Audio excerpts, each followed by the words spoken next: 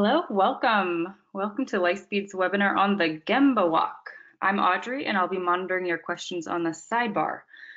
For live attendees that are joining us right now, you'll receive an email after this with the recording, a link to the slide deck, and information on claiming your PDUs and SEUs after we finish. As we wait for a few more people to join, can you tell me where you're from in the chat box so I know that we successfully started the webinar here?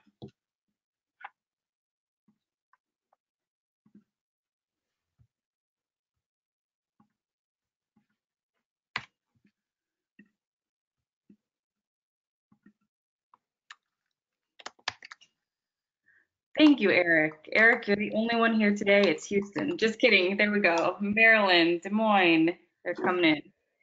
Bob, they can hear us. That's great news. Excellent. All right, well, we'll go ahead and get started. Bob Payne is presenting on the power of the Gemba Walk today. A little about Bob. He's the SVP of Agile Transformation and Coaching here at LitheSpeed. He was an early adopter of extreme programming, Scrum, SAFe, and has worked exclusively as a Lean Agile Transformation leader since 1999. Bob, you host the Agile Toolkit podcast, and you've produced over 170, probably around 200 podcasts now, Yeah. recording with a variety of industry leaders and Agile practitioners. And everyone who just joined, people are still rolling in, you will receive an email with a link to the recording, slide deck, and info on PDUs and SEUs after we finish today. So welcome everybody, and hi Bob. Hello. So yeah, a little bit about me. I've been doing Lean and Agile for almost 20 years now. Started in '99, so need to update this slide. Again, I do host the Agile Toolkit podcast, and I'll be releasing a few new episodes in the near future from the Business Agility Conference held in New York. And I'm also the chair of the Agile DC conference. If you're local, you can come to a great one-day event, the Agile DC conference, and we also have a number of conferences that LitheSpeed holds outside of the Agile DC. That's a community conference, but we also have the Lean plus Agile DC conference coming up. And what's the date on that, Audrey? May 15th. May 15th. Excellent. And then we have our executive seminar as well, and that's later in the year. So welcome everybody. I'll be happy to take questions. Audrey's gonna be monitoring the chat and relay questions to me. So if you have any questions, just type them in.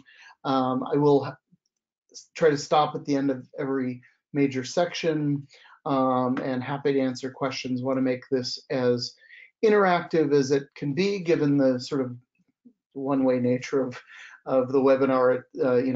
Type in your questions, and I'll try to take as many as I can. Excellent.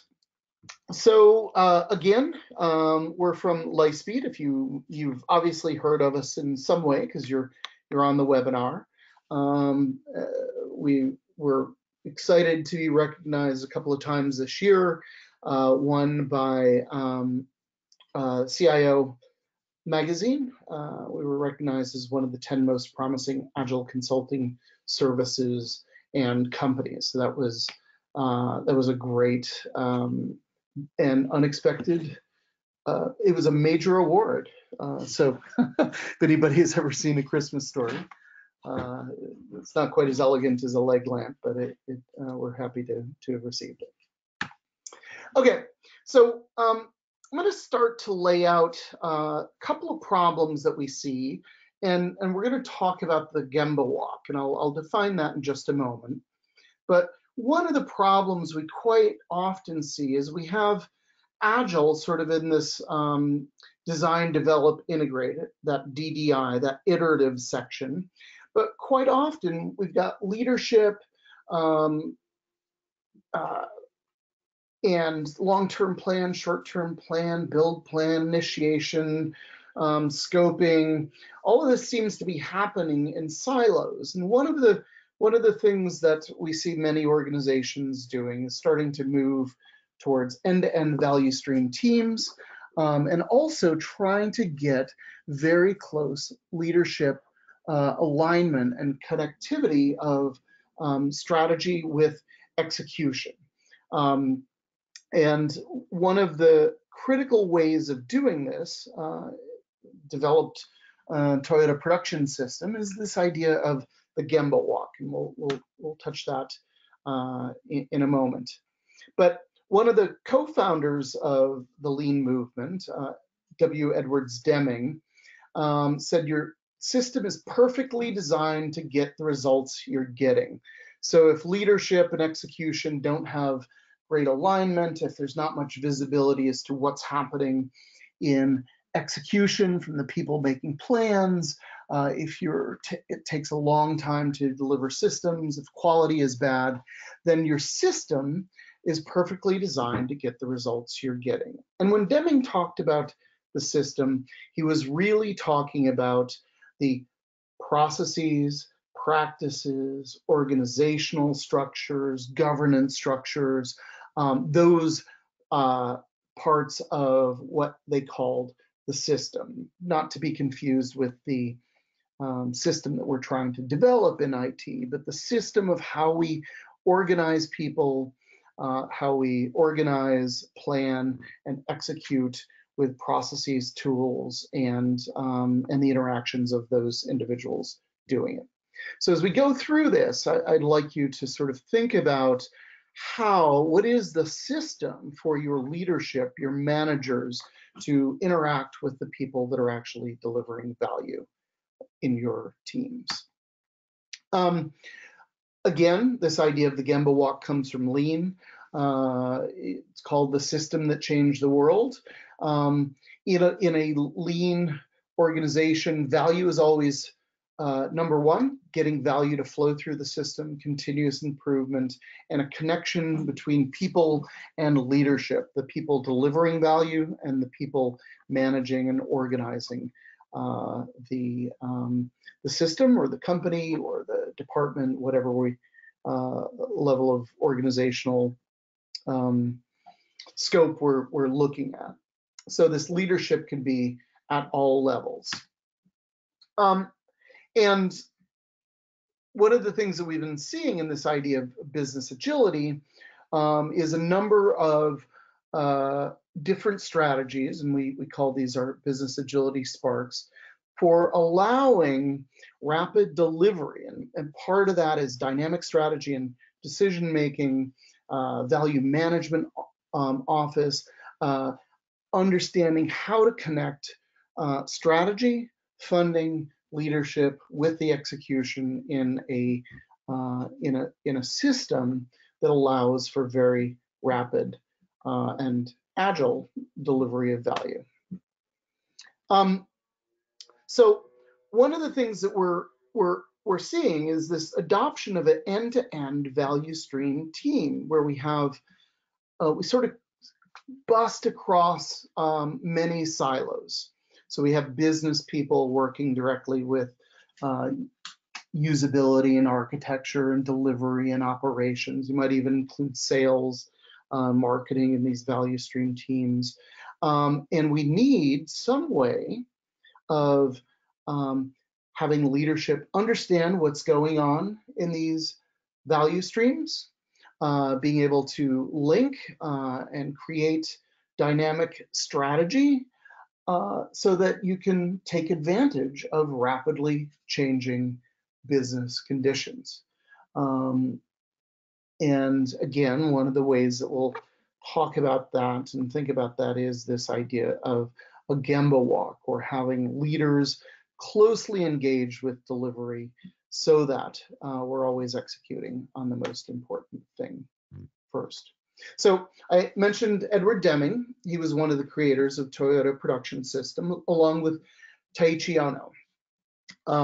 And they have lots of quotable quotes, and we'll get a few of those in this presentation.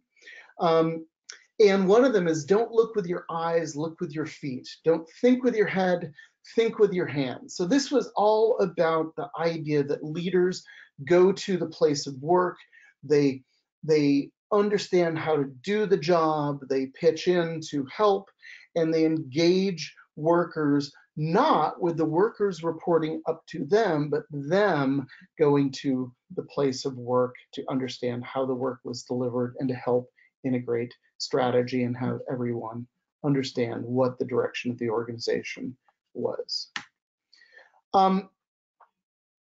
So this idea of walking the line, get a nice Johnny Cash reference here. This idea of the Gemba is the actual place, or the place of where work is delivered. So a Gemba walk is about leaders, managers, going to walk that entire value stream. So if we're talking about an automotive plant, like a Toyota plant, you're actually going to the line, you're going to where parts are stamped. And Taiichi Ono had this technique called the Ono circle.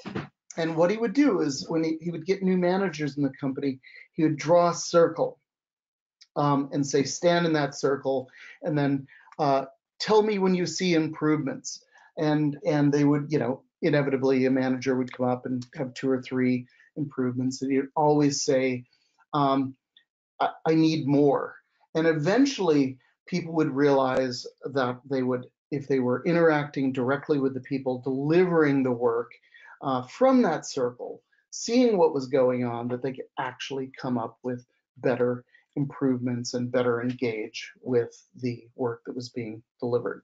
So this idea of a Gemba walk is the leader goes to the place of work, the team room in IT, or the manufacturing line in a production system, or the logistics and shipping if you're in a warehousing situation. You engage with the work, you ask questions, you help out. This is not the boss walk. This is the walk where leaders go and rather than telling people what to do, observe, engage, help, and collaborate with the people delivering the work. And this was such an important piece of the Toyota production system that it is part of that month-long learning when people go to Toyota. They take a month out of their schedule to learn the many of the different Toyota production system, quality engineering, Gemba walk, and many of the other lean concepts that have been embedded in the Toyota production system. So that month is not dedicated to learning how to do your work. That month is dedicated to all of these different techniques, where Gemba is one of them for anyone who oversees anybody else in Toyota. So we're going to talk a little bit about this idea of a Gemba walk. And here in this this section, all of these little teams at the bottom, you'll see I'm dropping some arrows. These little teams, these are all individual Scrum teams, for example. And they would have a Scrum, and then when they have a Scrum of Scrums, they report up to a cross-team reporting system, and then eventually a Scrum of Scrums, and maybe the executive action team, or they're sometimes called. Those report ups are for information flowing down, but in a Gemba walk or lean situation, leaders from that executive management team would also be expected to be able to walk into those team rooms at any time to figure out and to engage with the people in those team rooms. Now, I'm gonna talk a little bit about how that might work, and I'll give some examples from some of our clients. But in a lean organization, it is expected that a leader should be able to walk into any team room and ask any member of the team what they're working on, what their quality metrics are, how their work rolls into organizational strategy. So this idea of delegating information down so that the people doing the work can make more informed decisions about their day-to-day job and understand how their work ties in with organizational value delivery. In the same way that anybody on the Toyota line, I visited the Georgetown, Kentucky plant, anybody there can tell you exactly how many cars they're building that day, how far along they are, and how long it's taking to build each car. Because those visual management systems are up all over the plant, and everybody knows exactly how many vehicles they're building. If there are any quality problems, those are indicated by value management. But the workers doing the work understand and have the information that they need to determine how their value creation ties into organizational strategy. Now, they may not have the full picture of organizational strategy, but they'll certainly know how their work ties in. So, Audrey, are there any questions on the line for folks that? Sure are. So Okay. Bob, this one came up a while back, kind of right when you started. What is a good way to measure value from a metrics point of view? That's a great question. And I wish I had a pat answer, but I can tell you one of the things that we do often when we go into an organization. So the first thing that we do with leadership, and it's usually a joint planning session with leadership, management, and teams that are executing, is have that conversation about what value is. And it's going to be considerably different from organization to organization. And I say that because if you look at, for example, an organization like Citizenship and Immigration Services, USCIS, one of the organizations that I worked with, they have an agency mission that is their primary value. So for them, some of the things that they looked at was customer satisfaction for both internal and external users of their IT systems. It improved time to value, or time to knowing if I applied for a student visa. My time to value is I put in an application for a student visa. Did I get approved? Or do I need more information? Or did I get denied that? So improved turnaround time for those decisions, and improved information for the adjudicators to do their work. Now, that's going to be a completely different value model than a company, than like a commercial company. And even within a commercial company, you might have one area, let's say your digital team, whose primary contribution to value is maybe increased brand awareness, whereas another part of the organization might be direct revenue generation. Another part of the organization might be cost savings. So what I have people do is come up with an economic model. Is it customer retention? Is it value generation? Is it cost reduction? Is it risk reduction or mitigation?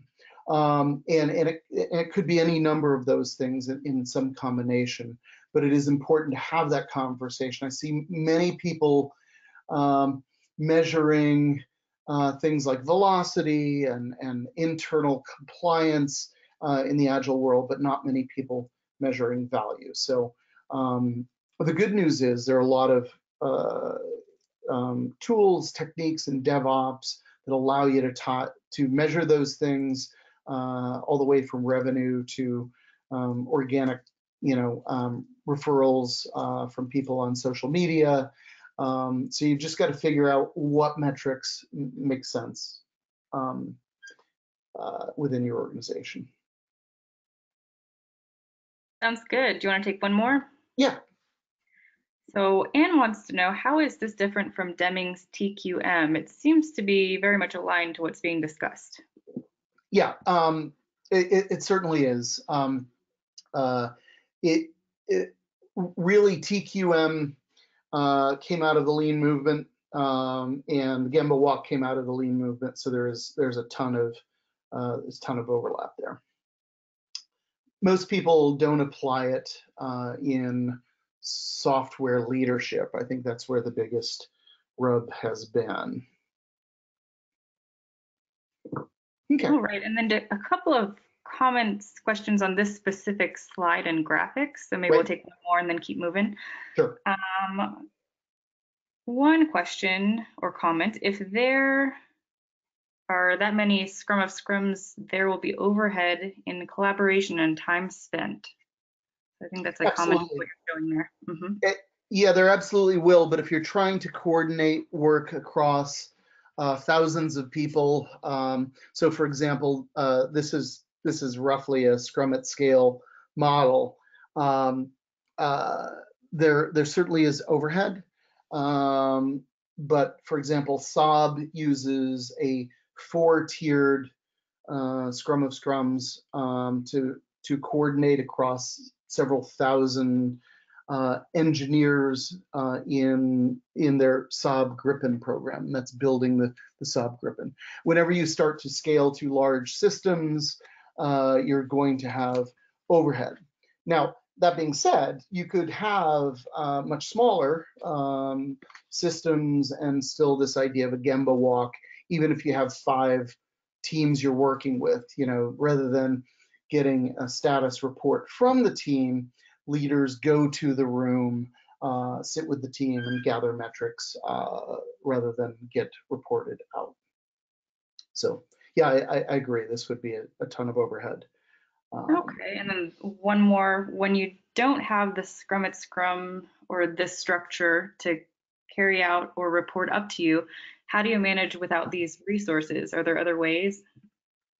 Sure. So you may have a traditional reporting structure. I mean, oddly enough, those tend to look like trees with leaves rather than Scrum of Scrums. You might, in fact, just have managers, leaders go to the place of work to gather those metrics, or have open, visible visual management systems, visible information radiators around the organization as a means of getting information. And regardless, I think the Gemba Walk is a great way for leaders to engage with the people that are doing the work and delivering value. All right, great. Let's roll. Okay. So again, another Taiichi Ono talking about have to wash their hands at least 3 times a day, and that's something that we that we have traditionally gotten away from in IT. The people managing the work, managing the people, don't actually engage directly with that work, and that's an important part of the Gemba. Now, I'm going to talk about visual management systems as well, because those are an important part of they sort of work together to allow people to know what strategy is and how their work aligns. So the workers need access to the information. So here's just a cockpit which has a ton of visual management systems. So at the delivery team level, delivery teams should establish visual management. They may want to measure quality, impediments, or continuous improvement items that they're working on. Or if they have direct value metrics, we would want to have some visual management system for that, some way that everybody knows where that metric is. And any metric that flows up or gets reported up, and you couldn't see me there because I was doing air quotes around it, because we don't really want it necessarily to be reported up, but anything that does flow up, or information that goes outside of the room, that is, that is meant to affect the behavior of the team or align their work to the upstream value, that is maintained by the teams. The teams do those measurements and understand those. I worked in a hotel industry organization, and one of the key metrics was, essentially micro conversion. Did we get people through a sales funnel and get, they sort of called it heads and beds. And the teams that were responsible for that sales funnel all knew what their micro conversion and total conversion metrics were, and they maintained those in their team rooms. And then if you have a value management office, program management office, leadership of some sort that want that information, generally that is, if not all the time, that can be a periodic Gemba walk to the place of work, to where the delivery teams are maintaining that that information. And also, the representatives from the delivery team may do Gemba walks to the leaderboards. This is a two-way transfer of information and two-way understanding of the jobs that are done at the different organizational levels. And we'll talk a little bit about those as well. So this is one organization we were in. This is back in 2012. You can see that they have metrics that are being reported up.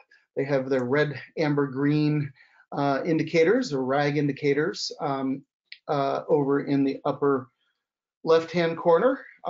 They have their, it was iteration 21 for them. There are those 3 continuous improvement items that they're working on, and they had some other quality metrics, throughput metrics that they maintained visually in the room. Now, what you'll see as we get further on, we're actually going to see how that got reported up to the higher levels. Here's just a regular visual management system for the team, just cards on a wall, tracking the work from sort of discovery to in process to done. At any time, a leader could walk into this room, see who's working on what.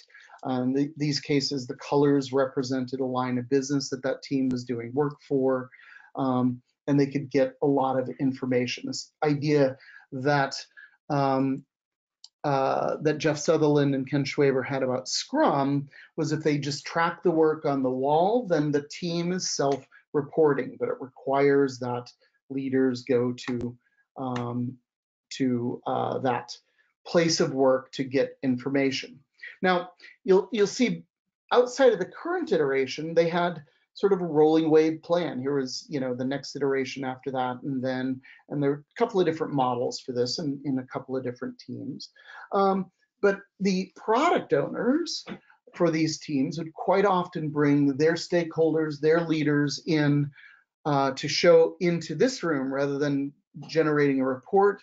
They would bring them in and walk the wall, walk the line of value delivery, and talk about what they were delivering over the next month or the next release or the next quarter, to align everybody with what was being delivered. And at that point, the leaders can ask questions of the teams and sort of see the work as it's being done rather than just getting reports up. So here's a particular Gemba walk. You can't see it very well, but there's a woman right in the center of that picture. She was a delivery leader in that organization, and she was just simply going into the room to talk about strategy to ask people about the metrics, and it was expected that she could grab anybody, a tester, business analyst, product owner, scrum master, and they would be able to explain their current metrics and how the work they were doing tied up to the overall value that that team was delivering. And it was not only expected, it was executed. The leaders this was actually at Nationwide, were required to, they had a sort of a required cadence for how often they needed to go on a Gemba walk to interact with the teams that they were, quote unquote, managing. Questions about the team level before I move on to sort of the portfolio level? Not just yet. We'll see if anyone's typing in. Okay, prompted. And so, yep. Meanwhile, I did forget to mention, Bob, that there's a handout in the handout section that captures all of these bullets in case anyone is furiously taking notes. Yeah, so there's a little checklist for Gemba walks in that guide. All right, no questions at the team level. Let's go. Okay, great. So this idea of a VMO, value management organization, or portfolio management, working portfolio, this is the leadership overseeing the delivery of multiple teams, multiple Agile teams. So, and as you know, because they're coordinating across multiple teams, they're probably managing dependencies, they may be managing financial information, but the flow of work through those teams. And they're also resolving impediments for those teams. And so the VMO, their PMO, should be engaging with working sessions, going on Gemba walks with both the delivery teams and the leadership teams. And by shifting to working sessions, status becomes secondary.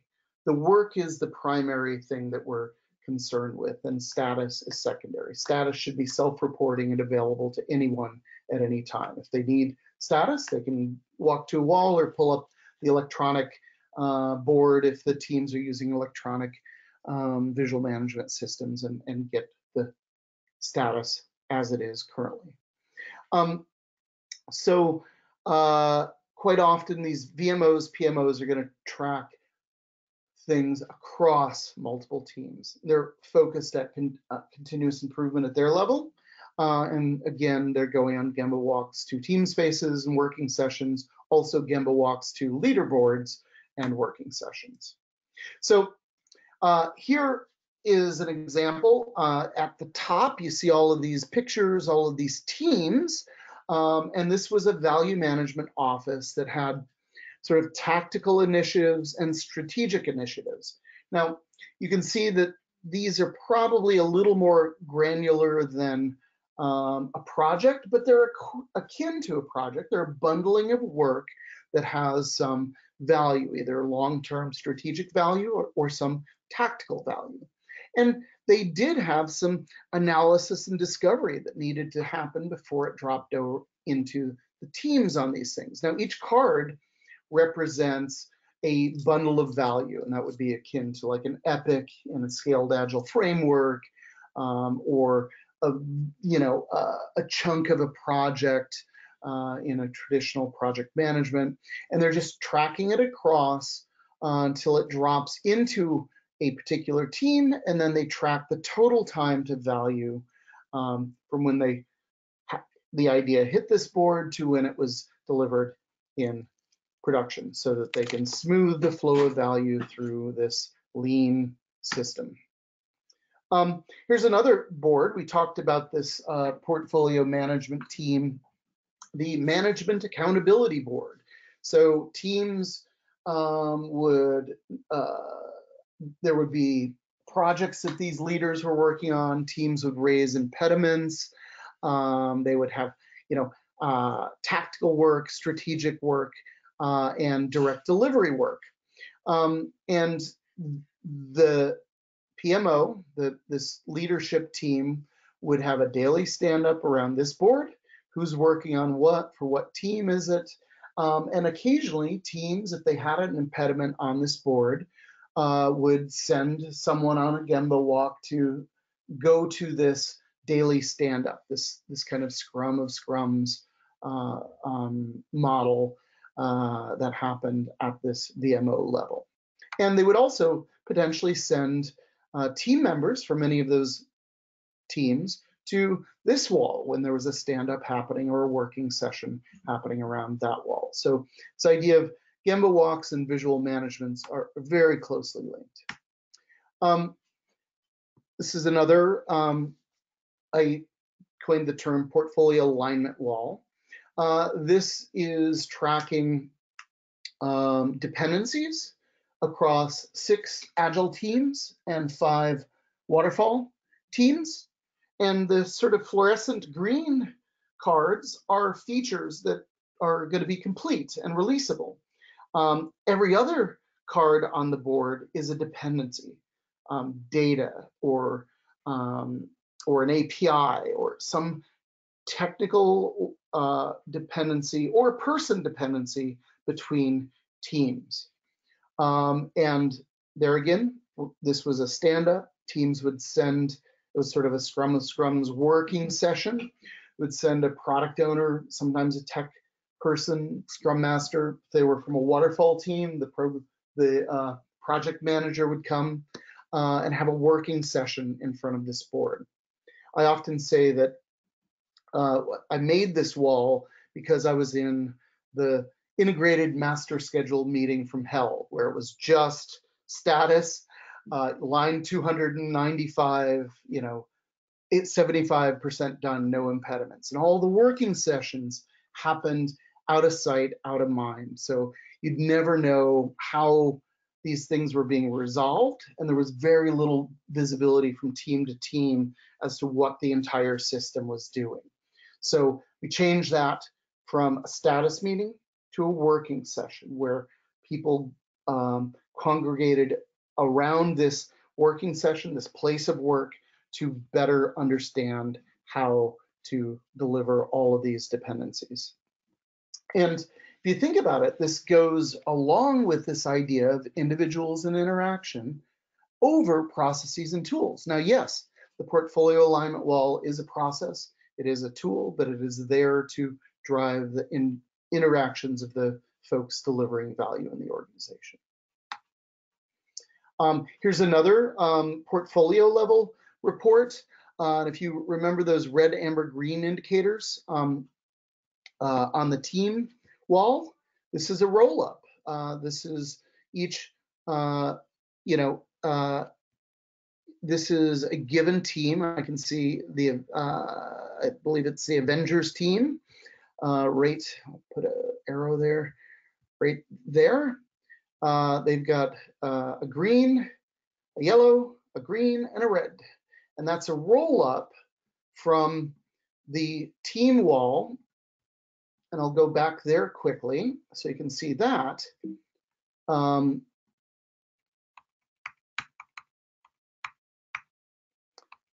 See, they have those 3 indicators, and one of them was skills, which is not something the teams would keep in their room. That was for the Scrum Master and product owner to put that red, amber, green indicator there. But this is a roll up of the thing that was maintained in the teamwork room. So any metric that is there to be reporting is maintained by the people doing the work and then rolled up. Questions before I go on to leadership teams? Bob, there are many companies have their own tools to track Agile deliverables on a sprint basis. So how can Gemba be effectively used in updating both the physical boards as well as tools?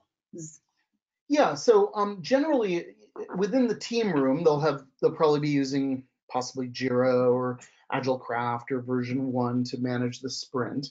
And that would be their visual management system.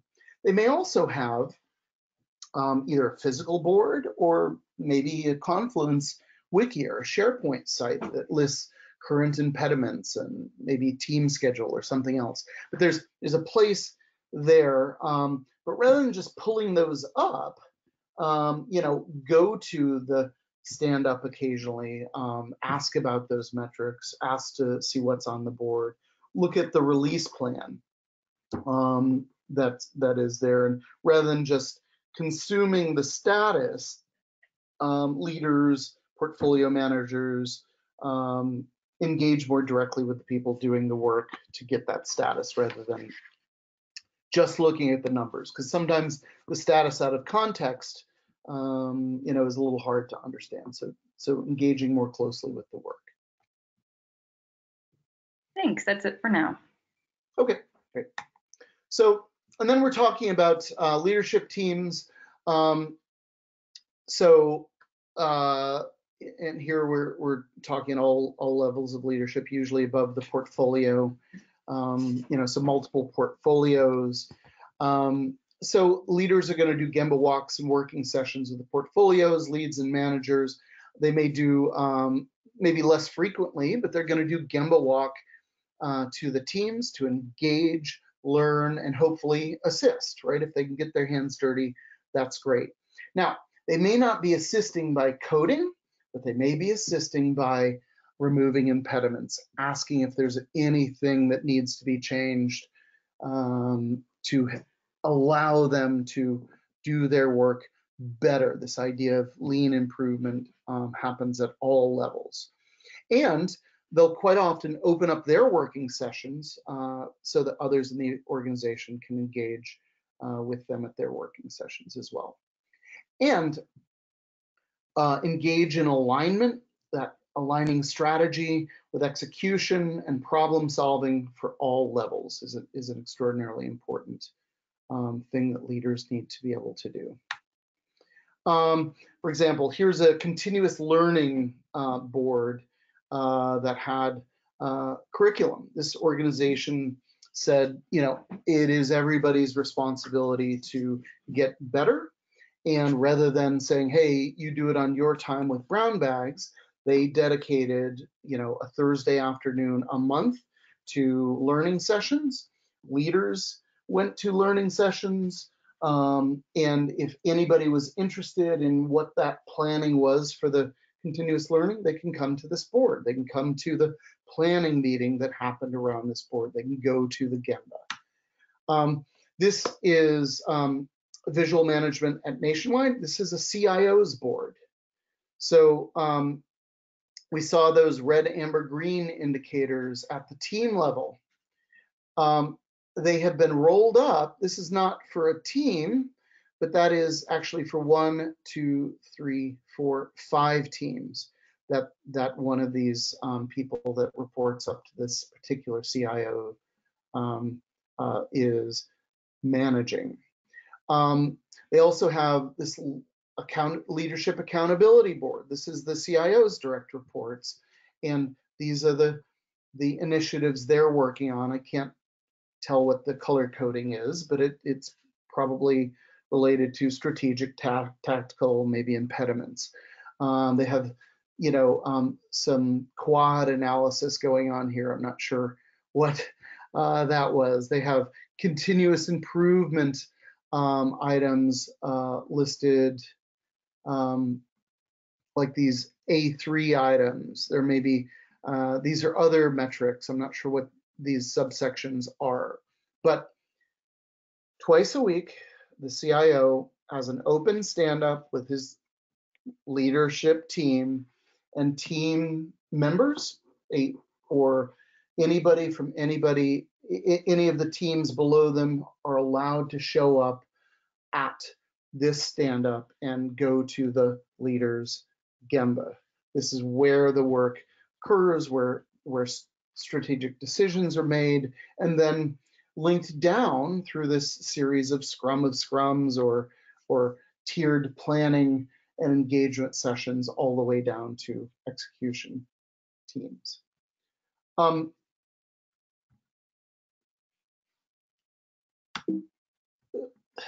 There we go. For some reason I've lost my cursor. There we go. Now I have it back. So in this way, they're doing something similar to the to this Scrum at Scale model, where they have teams, they have a leader with the scrum of scrums, scrum of scrum of scrums, and then all the way up to the executive action team working. And each of those arrows, it's not a flow down, it's not a top down system, it's a bottom up, top down integration of effort, strategy, and assistance flowing down, value and impediments flowing up from the teams executing on delivery. The sort of the definition of a leader is someone who doesn't directly deliver value in most lean systems. They're the people working with the people that deliver direct value. Here's an A3, and those of you familiar with Lean and Toyota, they have an A3 process, which is essentially their continuous improvement. So this was a way that continuous improvement was done at a particular organization across multiple teams, multiple experiments, happening to try to improve different parts of their IT delivery system. And this sort of idea of strategic planning and working sessions, can even be applied to something as big as the merger of Delta and Northwest. I had a gentleman in my class that said, "Oh, I was an aviation consultant back in the day, and I actually worked on that board." And he said it was a constant working session with, people delivering on some of these, any given sticky might be thousands of hours worth of work, or hundreds of hours worth of work. They were essentially projects in and of themselves, but they were trying to lay out, how do we deal with all of these systems that need to be changed, and create a working session, a place where value is tracked, that people can go to that place and have those, go to the Gemba and have a planning session here at the overall plan, but then also drop down into the teams, leaders dropping in to say, "Hey, I've got one of these blue loyalty program stickers on my board. It looks like it's delayed. How can I help?" Now, do want to have time to answer some questions, but what I'd love you to do, and I've got some homework for you after this webinar if you're keenly interested. So select an issue or improvement that you're having, either how we report up, or how do we escalate impediments, but something where you think you could get some improvement in your delivery of value. May require that you sit down and talk about what value is, so that you can do that, and then brainstorm how you might use this idea of a Gemba walk and or a visual management system to engage people from different parts of the organization, and understanding and improving the value, the flow of value, or the flow of information. And I'd also like, if you decide to do this, how will you know it has improved the system? So always go into these sorts of experiments with, what do we expect to be better after we implement it, and then run the experiment and see, did we actually get the improvement that we had hoped to get? That I will leave as your homework. And now I'd love to answer some questions for you. Super. So we have two questions that are pretty similar about, do you recommend anything in particular for Gemba walking with a remote team? You're probably going to have some sort of, it's going to be video in all likelihood. It is always great if you can once a year, twice a year, fly in to do the Gemba walk. But we had One organization had many multiple Agile teams, and they actually had rolling Polycom carts so that they could pull a Polycom cart up to any board or in any conference room. All they needed was Wi-Fi. All they needed was an outlet to plug it in, and they would essentially have two-way video conferencing at that spot. And they had carts. They had two major locations, and they had these carts, multiple carts per floor, in both of those locations. So any team could go and just grab a cart, plug it in, and start a video call with the folks on the other end that were doing the Gemba. It was specifically for that, and also for just working meetings where they needed to connect people across those areas. The answer is always robots, Bob. The answer is robots. All right, we've got one more here. What if middle managers are the impediment?